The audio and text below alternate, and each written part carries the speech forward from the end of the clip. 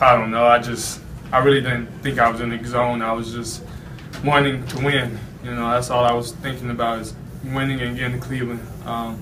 That's the only thing going through my head, was winning, getting to Cleveland, and and winning again. That's the only thing I'm thinking about, and that's what we're trying to accomplish. I mean, it's kind of like last year, like, what can Brown do for you? And that's our senior leader, and he just came out intact like the whole game, and that's what we needed from David. Did you guys get that sense he had that kind of look in his eye before the game? Oh yeah. Especially like when I missed one of my shots, he gave me that look like pick it up, man. That's when I had to go and get every rebound, because I seen that look in his eyes. Well, I just knew he was on the road tonight.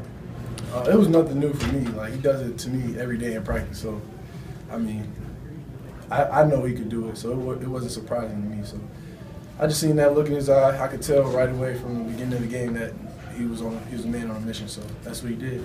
I don't know. I zoned out. It's tournament time. It's when to go home, pretty much. And I feel like I owe these guys, so I don't want to cut their season short, because I feel like I came back for these guys, because I feel like we need to prove something.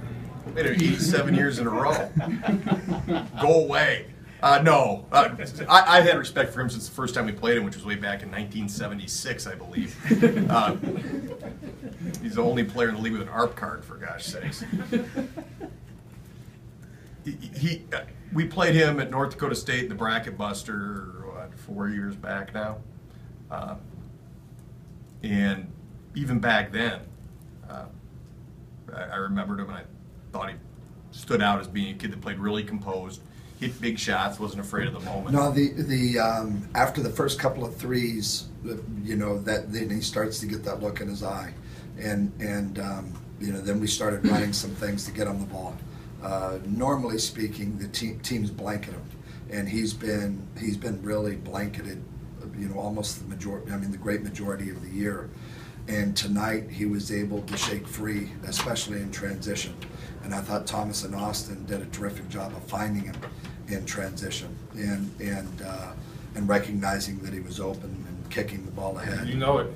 That's me. I need all the ice I can get. It's gonna be a good night rest. A long sleep to Cleveland, and then a long night good rest when we get to Cleveland.